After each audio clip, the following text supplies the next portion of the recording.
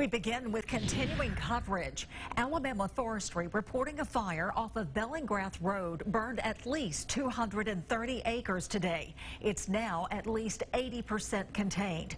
Mobile police and the sheriff's office evacuated people who live on the road. News 5's Dana Winter has been reporting on this fire all afternoon. She joins us from Deacle Road, where she spoke to a woman who did not evacuate. It's pretty smoky still out here tonight. Taking a look over at the wood line, you can still see active flames, showing you just how close this fire came to the roadway.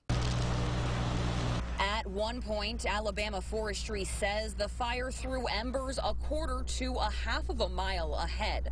Deanna Pritchett tells us the fire's been going on and off for about 4 days. She called the fire department Tuesday morning when her dad told her it sparked back up.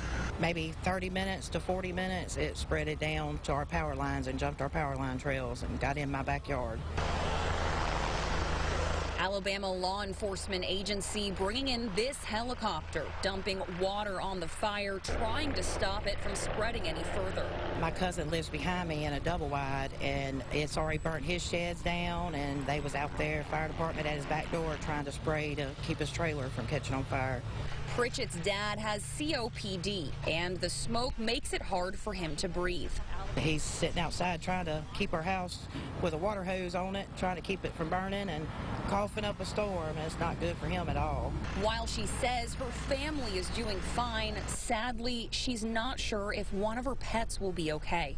I've ended up rescuing 3 sets of baby kittens out of this fire. She come out of the fire, and my dad started yelling at me, telling me one of the cats just come out of the fire, and I took off to her, and when I seen her, I lost it. I just busted out in tears. Pritchett has a PayPal set up to help with veterinary expenses. Mobile Fire Rescue was called out to help, but left once things were under control. The department says it is ready to respond if it's needed again. Reporting in Mobile County tonight, I'm Dana Winter for WKRG News 5.